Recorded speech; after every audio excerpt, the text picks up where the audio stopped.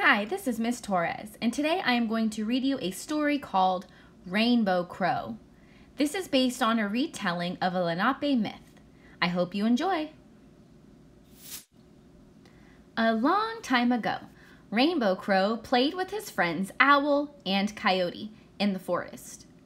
Everything around them was warm and green.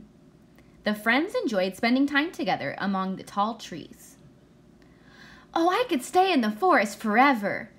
It is so wonderful to be here with all of our friends," said Coyote. Crow flew to the nearest branch. His beautiful, colorful feathers shined in the sun. "Yes," he sang, "this is a lovely place to be." Suddenly, the clouds passed over the bright sun.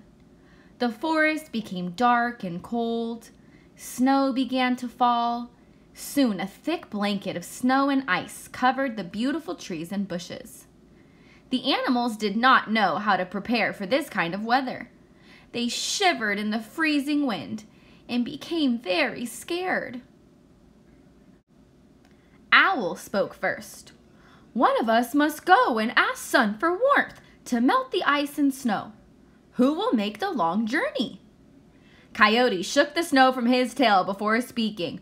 I would go, but Sun knows that I play tricks and will not trust me. Also, because I cannot fly. It would take many months for me to get there." Owl hooted in agreement. "Hoo, hoo, hoo. You are right, Coyote. You cannot go to the sun. I would make the journey, but I have trouble flying during the day. It would take me too long to fly to the sun if I only fly at night." Coyote and the Owl looked at Rainbow Crow. Crow nodded his head. "Okay, then I will fly to the sun. I can fly quickly and over a long distance. While I am gone, you must teach the other animals how to be safe in this cold, snowy weather." Coyote and Owl agreed. Rainbow Crow perched on a big rock, ready to fly away. The animals gathered around him and wished him goodbye.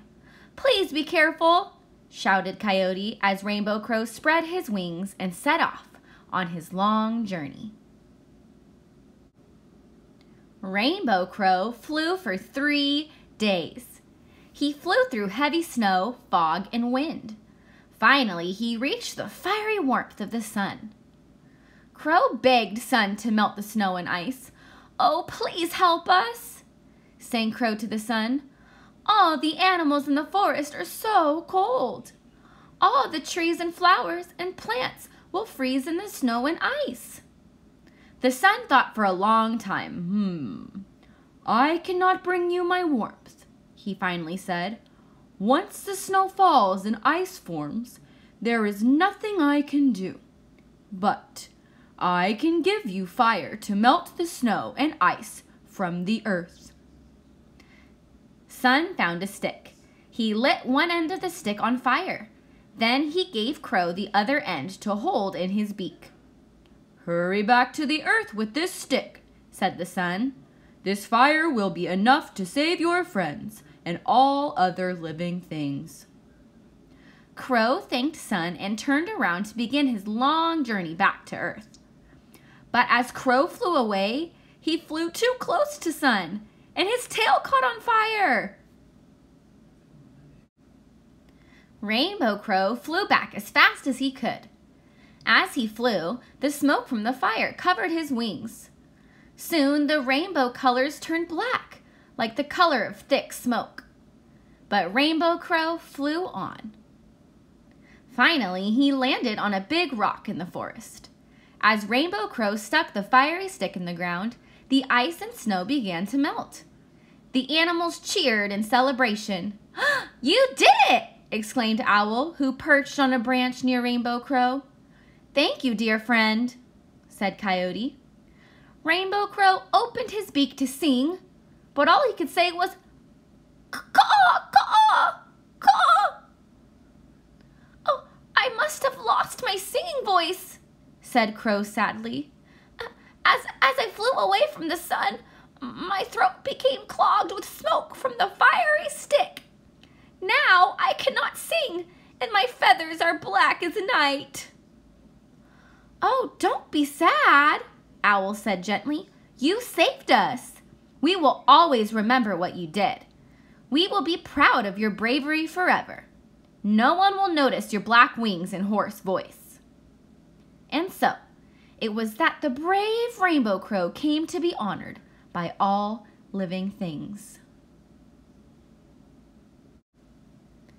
Now you are going to practice your reading comprehension skills by retelling the story using the pictures.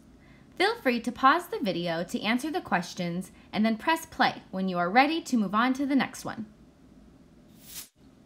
Card 1. What are the animals doing? How do they feel when it starts to snow?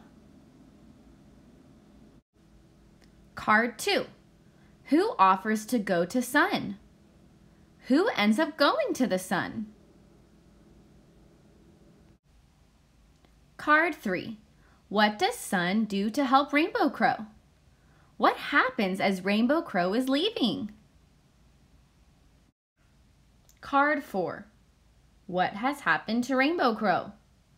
How do the animals act when he returns? Thanks for watching The Rainbow Crow.